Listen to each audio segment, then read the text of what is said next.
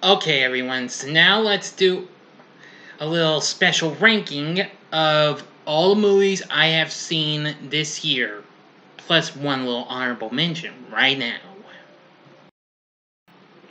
Bad Days Entertainment Rankings and Reviews. Greetings, my fellow YouTubers, and welcome to Big D's Entertainment Rankings and Reviews. My name is Doyle, better known to y'all as the Big D. This time I bring to you a very special ranking of all the movies I've seen in the first half of 2020. With the years finally going to get back on their feet next weekend, I'm glad to hear it. So I'll be getting my chance to see movies like The New Mutants, maybe Bill and Ted Face the Music, we'll see. For now, I'm going to be doing the movies I saw in the first half of this year. I've put an even 2024 flicks. An honorable mention I will bring up will be Pokemon Mewtwo Strikes Back Evolution. I know that came out last year, but it was only seen in LA and Tokyo, but it didn't come to Netflix until earlier this year. So that's an honorable mention. Plus, unfortunately, I didn't get a chance to see movies like The Invisible Man. I know that got good response, so I humbly apologize. So if you are ready, let's begin. Number 24 is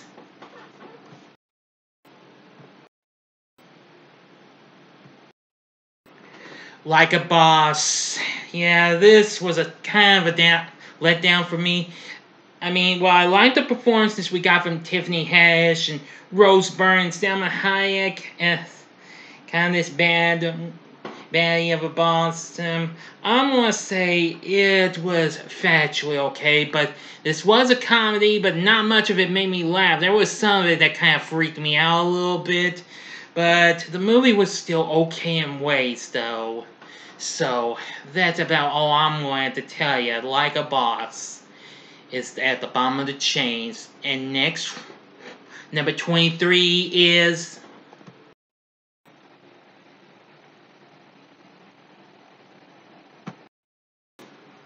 Artemis Fowl. I know this film got dissed in one review, and I completely understand why everybody hated it. I only liked it for certain reasons. If you've not seen my review, check it out. I give it 3 stars. I said it was an okay, good movie. I know it was kind of, well, you probably know what I'm trying to tell you, okay? Little boy who played Artemis wasn't too bad. Some of the cast was hit or miss, but, well, it was an okay, good movie, Artemis Fowl was, but that we'll ever see him again, considering this was Disney, and it came to Disney Plus. Okay. Number 22 is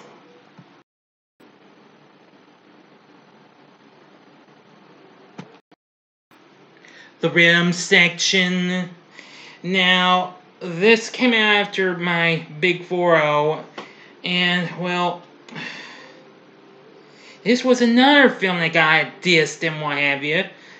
I mean, the film was a little okay good. I mean, I liked Blake Lively, and I thought this was pretty good, what have you, in some ways, because it was like a female James Bond type flick or something like that.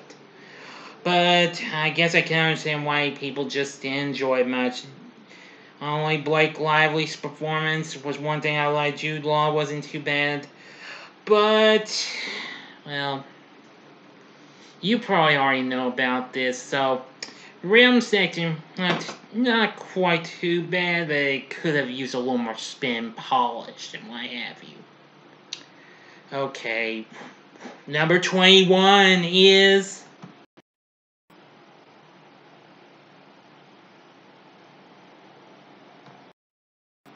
The Lovebirds.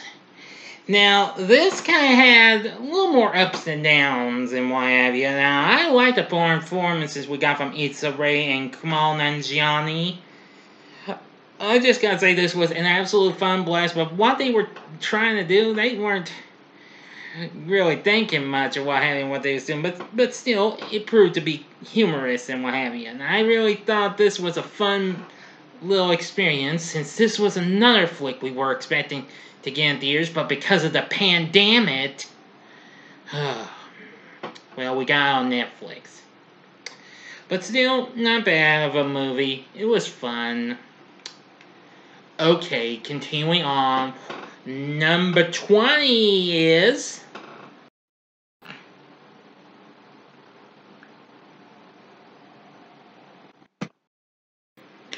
All the Bright Places. This is another Netflix movie. And I checked out. Now, I was going to review this, but since my February schedule kind of all well filled up and why I haven't got so much other stuff in the way, I didn't get a chance. I'm going to tell you, this was a pretty good movie in some ways. I love the performances we got from Elle Fanning and Justice Smith. Of course, you know, the guy from Detective Pikachu. Yeah. Well, the story's not too bad. It's based on the book of the same name about two people meet and they, well, change each other's lives forever and they struggle with the emotional and physical scars of their past. Stuff like that, yeah. Discover that even the smallest places and moments can mean something. So, anyway, that's not too bad of a movie. I liked it for certain reasons, so it's pretty cool and what have you. So, number 19 is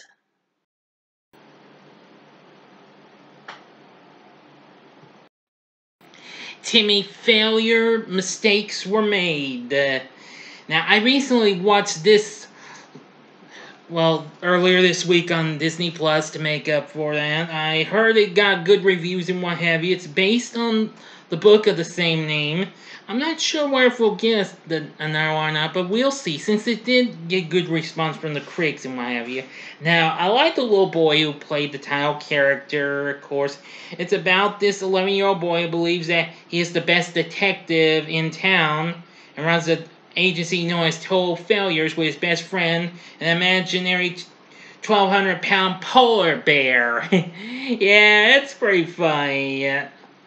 I thought this was pretty good. The funniest, well, it's kind of funny in ways. I mean, whenever he sees his imaginary polar bear causing a accident or something, he's like, that's a demerit.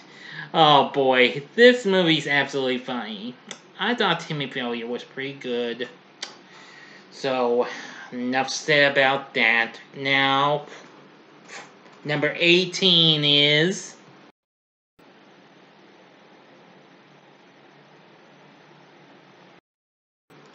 The Way Back. Now, I will say Ben Affleck did an absolute good job in this true story flick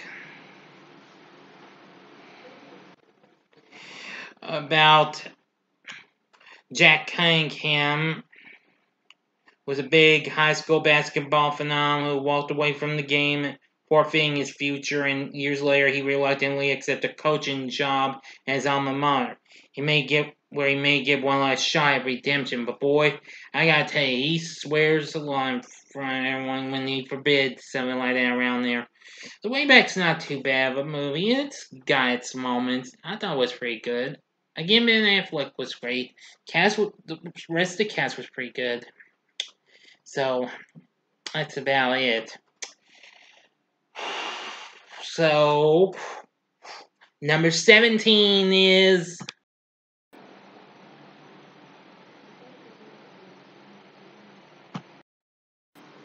Extraction. Now, I watched this not so long ago, last month on Netflix. I know it's kind of got a little bit, kind of close to positive to mixed response from everyone, and I must say it's not too bad. Didn't do a review on it though. But anyway, Chris Hemsworth stars in this about this dude named Tyler Rake, who happens to be a fearless black market mercenary who embarks on the most deadly extraction of his career when he's enlisted to rescue the kidnapped son of an imprisoned international crime lord. Yeah, the film's not too bad. It has some fun action, what have you. It does have a few misses and what have you, but overall, it's not too bad. Maybe not one of the best Mr. Chris Hemsworth movies outside of the MCU flicks he did, where he played Thor, but still, it's pretty action-packed and what have you. So, enough said. Number 16 is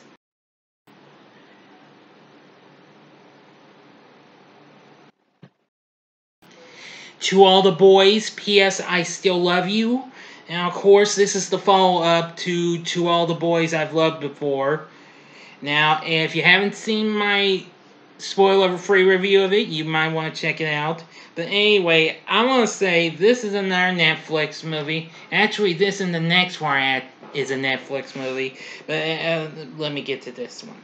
I'm going to say that Lana Condor, once again, does a great job in playing our main character of Laura Jean again.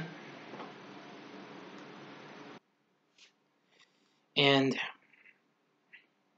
Noah Centineo, Jordan Fisher, and Cathcart.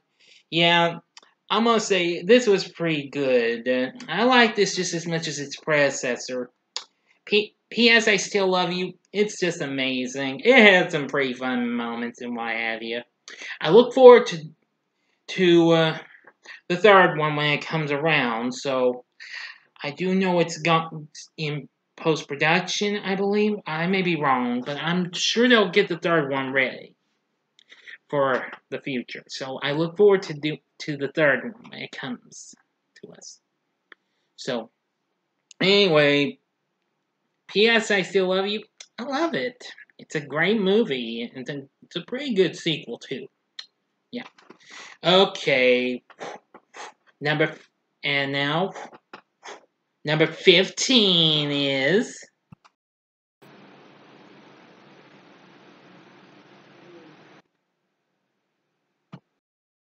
The Willoughbys. Now, I was going to review this, but unfortunately, due to some other movies being away, I didn't get a chance. This is a pretty good animated flick, based on the book of the same name about these children who hatch a sneaky plan to send their selfish parents on vacation and then embark on their own high-flying adventure to find the true meaning of family.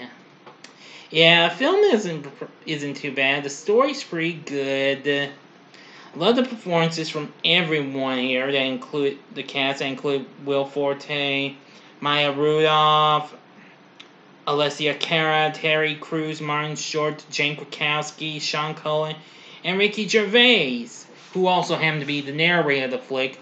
The Willoughbys is pretty funny. If you've not seen this, it's pretty good. It's, of course, like I said, for the last movie, this is another Netflix film. But anyway, I really think The Willoughbys is a fun movie, so if you haven't seen it, I'd say you should give it a try. So anyway, we're getting there. Okay. Number 14 is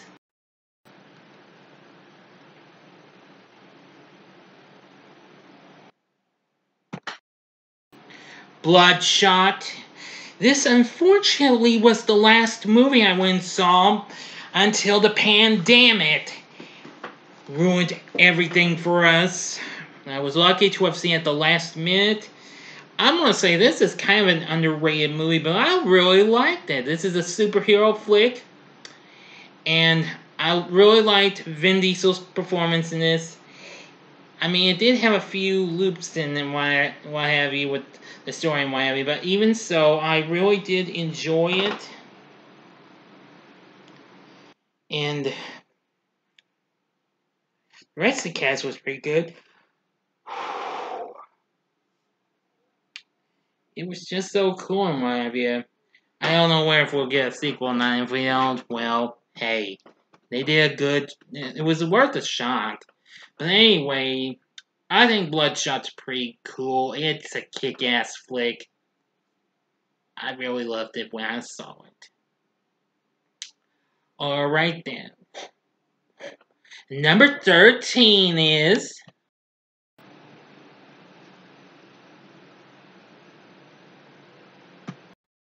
Scoob. Now, this was another flick we were supposed to get, but due to the you-know-why, it got sent to video on demand.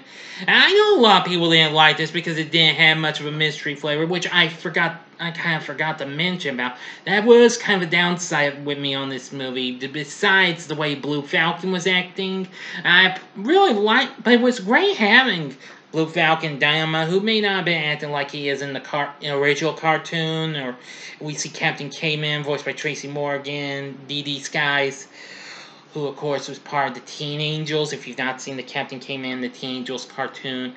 And let's see, Dick Dastardly, voiced by Jason Isaacs, not bad, but not as good as Paul Winchell, though. But I know it was kind of a disappointment by not having much mystery to it and having more of a superhero feel to it.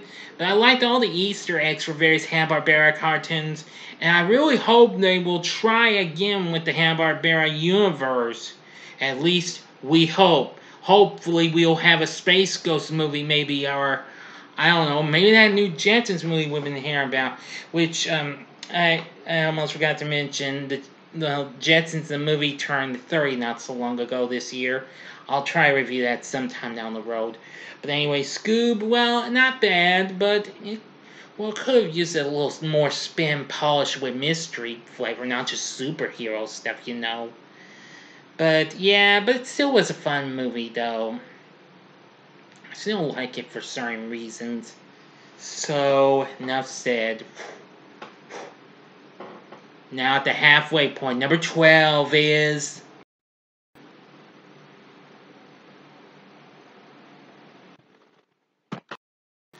The Call of the Wild.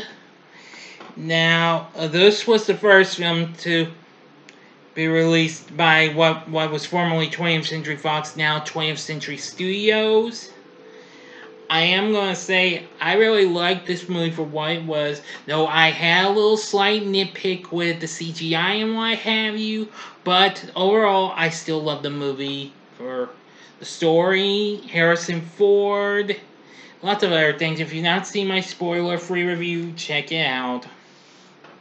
But still, it's not bad of a movie. It's good in some ways, so Call of the Wild, it's pretty good. But that's just from my point of view, but you don't have to take my word for it. Okay. Number 11 is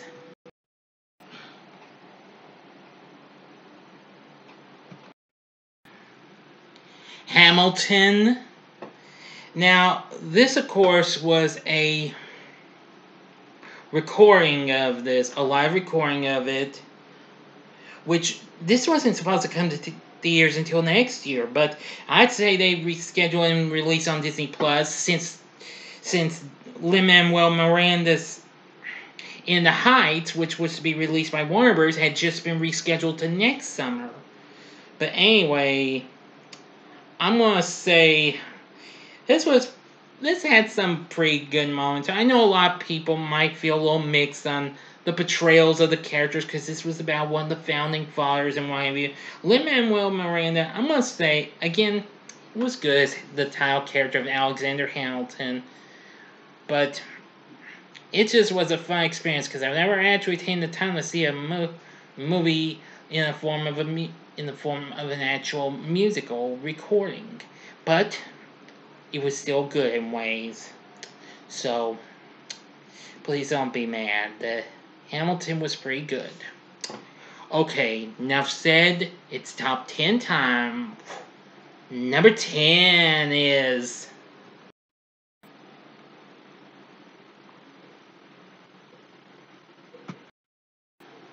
My Spy. I'm gonna say that this was an absolute fun-filled flick. This had been delayed so many times, but if Amazon Prime hadn't picked it up, I wouldn't have gotten a chance to see it. But this movie's kind of a little underrated, since it was supposed to come out last August. It's been rescheduled, so can't pick it much even before the pandemic. Anyway, Dave Bautista, absolutely funny in this. And the little girl, played by Chloe Coleman, was pretty good. I also found out she was in the Timmy Failure movie. I almost didn't think it was her until I saw her name in the credits, so that was pretty cool. Anyway, My Spy is an absolute fun-filled comic adventure flick. I think you should check it out.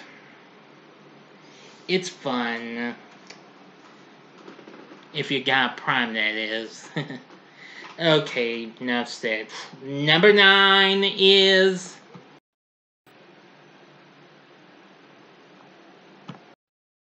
Sonic the Hedgehog. Yeah, after I watched this a second time at work when we were, well, take a break from doing stuff and what have you, I'm gonna say it was just more fun. Now, I originally gave this film 4 stars, but it's been changed. Now it's 4.5 stars. If you've already seen my spoiler-free review of this earlier this year, just so you know, my score for it's been changed. I'm gonna say at first I didn't think I was going to enjoy this, but because of the way Sonic looked, but I'm glad the crew went back and fixed him up, made him look much better. And as for old Jim Carrey, who I didn't see anything good with him in ages, he easily redeems himself, as I didn't think he was going to be a good Robotnik or not, but it turned out he was good after all. Anyway, and I'm actually happy to hear that they're currently going to be working on a sequel, which will be coming out in 2022, so I look forward to it. I think it's going to be fun. Since we saw Tails make a cameo at the mid-credit scene, which I didn't bring up in the spoiler-free review, but if you've already seen Sonic the Hedgehog, good. Now you know. And seeing Robotnik now the way he is, all bald, the mustache all frizzy and what have you, just, yeah. That's kind of almost what I'd be expecting. But anyway, we'll see what happens for Sonic in the next movie when it comes around. It's Sonic the Hedgehog. It's good. Number 8 is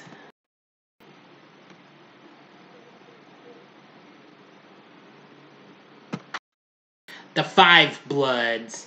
Now, I recently watched this on Netflix last month, but I didn't have a ranking for the first half of 2020 because I wanted to see this. But anyway, I recently watched this and I really liked it.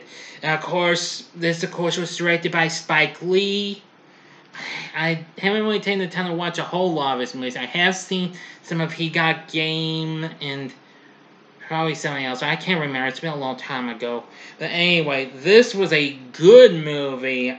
I really love the performances we got from the cast. That include Delroy Lindo, Clark Peters, Norm Lewis, and Isaiah Whitlock Jr. Yeah. And of course, remembering their days in the Vietnam War with their leader played by Chadwick Boseman. I'm just gonna say The Five Bloods is definitely a good movie. That's worth looking into if you've not seen it. I know I haven't reviewed it, but it's a pretty cool movie. I like the atmosphere with showing off Vietnam War and what have you. Yeah, real good. So anyway, Five Bloods, worth looking into if you haven't. Number 7 is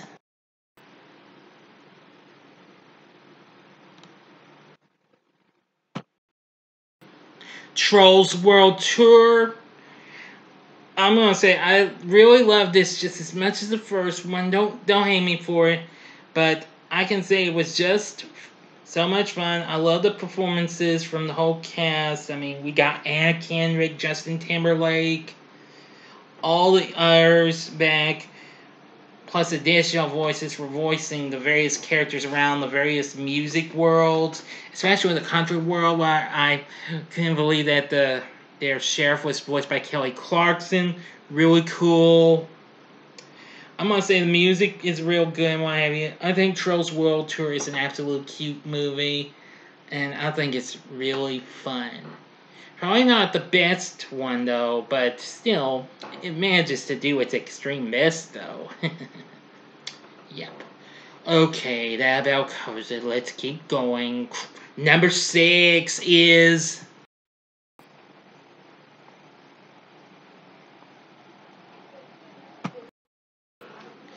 I Still Believe. Now, this was actually the next to last movie I got to see in theaters before You Know What. I'm gonna say this is definitely pretty good. As much as I liked I Can Only Imagine, this film proved to be a real good movie.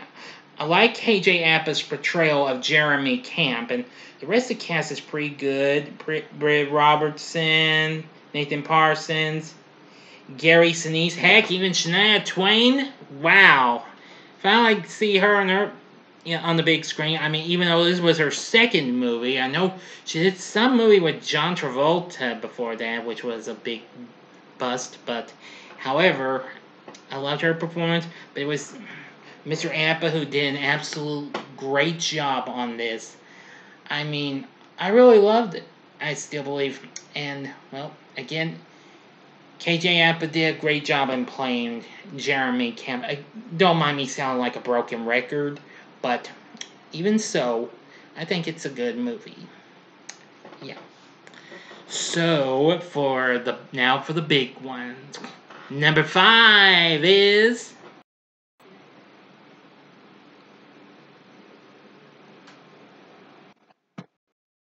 Onward. While not really the best from Disney and Pixar, but still it proves to be fun. After I revisited on Disney Plus not so long ago in my Disney Pixar marathon, which the ranking will be coming up later on this month, so be on the lookout for it. I've already done it on Letterboxd, but I'm going to be, but the video will be coming up at the end of the month. Tom Holland and Chris Pratt are exceptionally good in playing the brothers here, the two main characters. I think this is so cool.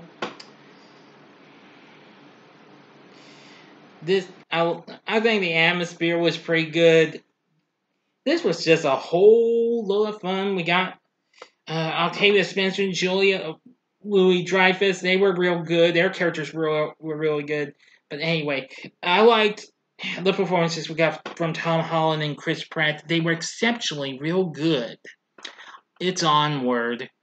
It may have had a short stay but in the theaters, but got sent to DVD and into Disney Plus instantly because of the You Know What. But hey, it was good to relive it on there, okay? So that about covers it. Number 4 is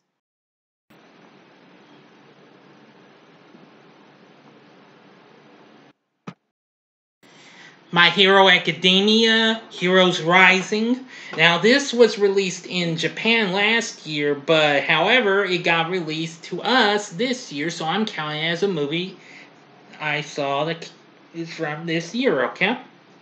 Now, this was what got me into watching the anime. While I never had watched this since its debut, and I've not seen the first My Hero Academia flick, but I've heard of the anime and the franchise, the manga.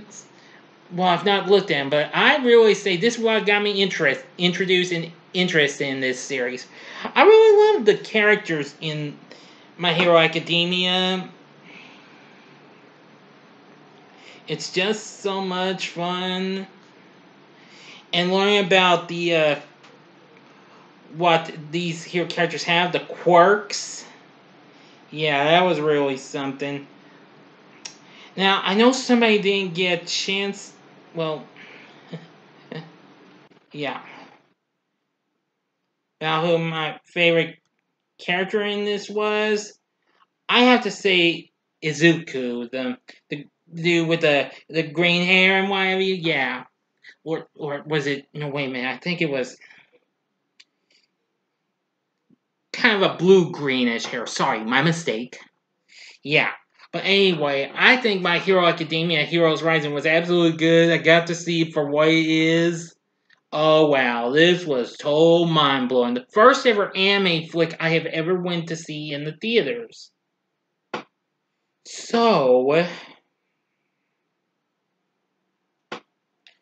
I really think this was a fun experience. I do hope we'll get another one, and hopefully another season of it, which, of course, we'll probably get word from Funimation, the company that produced this series, sooner or later. Okay, now for the final three. Number 3 is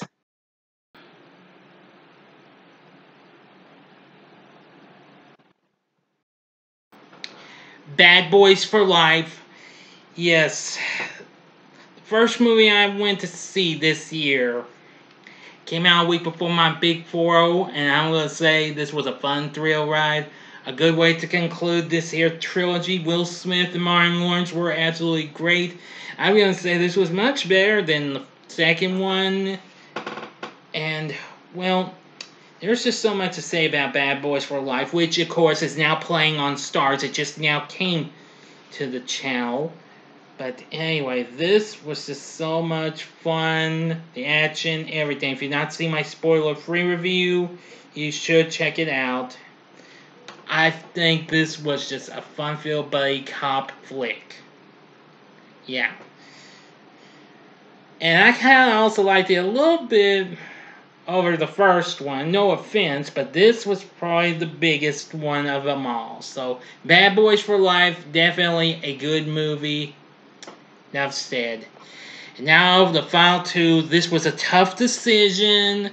So, I'm probably going to get controversy for the final two. Okay, here we go.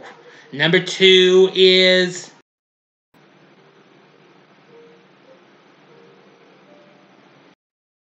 Birds of Prey and the Fantabulous Emancipation of One Harley Quinn, which that happens to be coming up on HBO. And of course, it's on HBO Max as well, if you haven't gone to see it, or if you don't have it. Anyway, now this was, I originally did have it at number 1, but unfortunately I changed it at the last minute. I was afraid I'd probably get controversy. But yeah, no surprise that a superhero movie or a comic book flick is not number 1. But that was the first half. It could have been better if the pandemic have come along. But anyway, I loved Margot Robbie's portrayal as Harley Quinn. Absolutely great. I absolutely did enjoy this movie because it had some real kick-ass chick fun and what have you. And I think this was a bit of an improvement over Suicide Squad, even though I did like Robbie in that one. But I gotta say, it was just so much fun. I gotta tell you. Mary Elizabeth Winstead and Ewan McGregor as Black Mask, they were real good. The whole cast was pretty good. I really did enjoy it. If you've not seen my spoiler-free review of it, you should check it out. Birds of Prey, definitely pretty fun, what have you. I thought it was just a lot of kick-ass fun. Okay, now about covers it. Number 1 is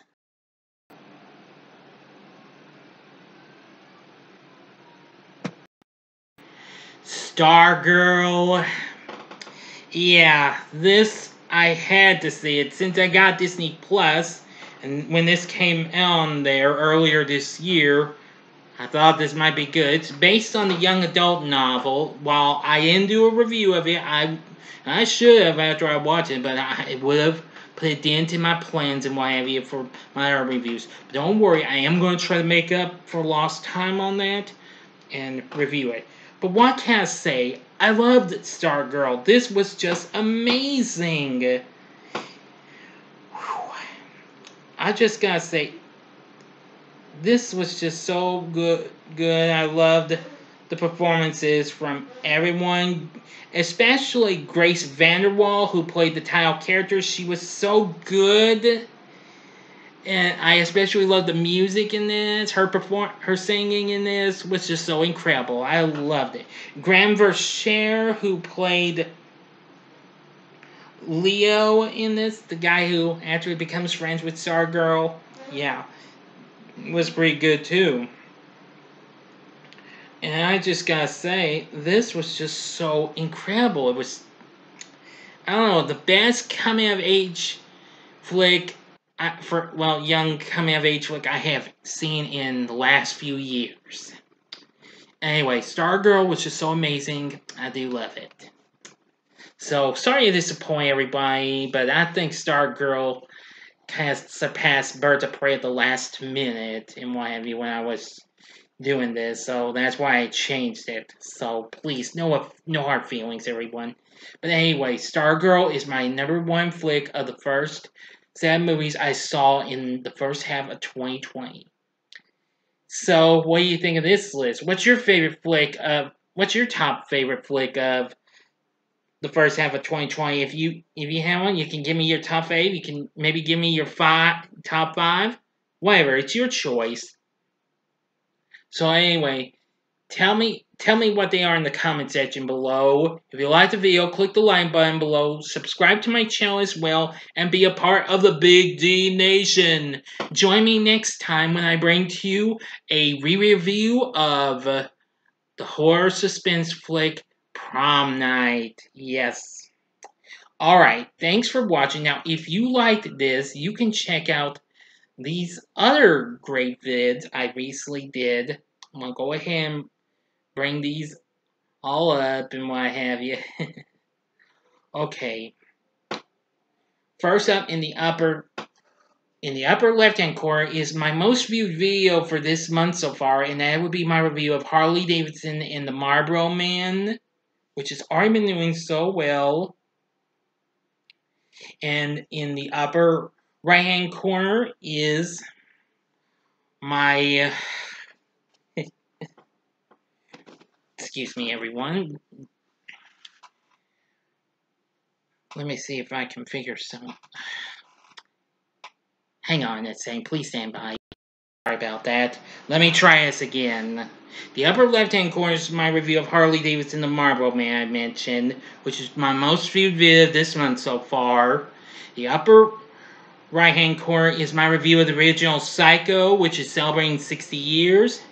And if you want family-friendly stuff, go to the bottom left-hand corner for my recent spoiler-free review of the new Disney Plus movie, Magic Camp. And the bottom right-hand corner is the button you can click to subscribe. If you want more if you like rankings and reviews on movies, TV, music, video games, etc., then I'm your guy.